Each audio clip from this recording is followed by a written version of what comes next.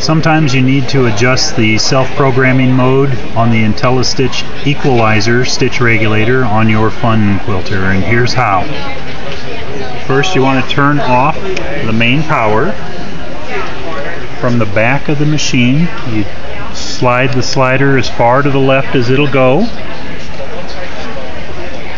Press and hold the red button. While holding it, turn on the main power. Press and release the red button one more time. It'll begin a sequence of stitching and beeping. Once you hear the 3 beeps, it is completed.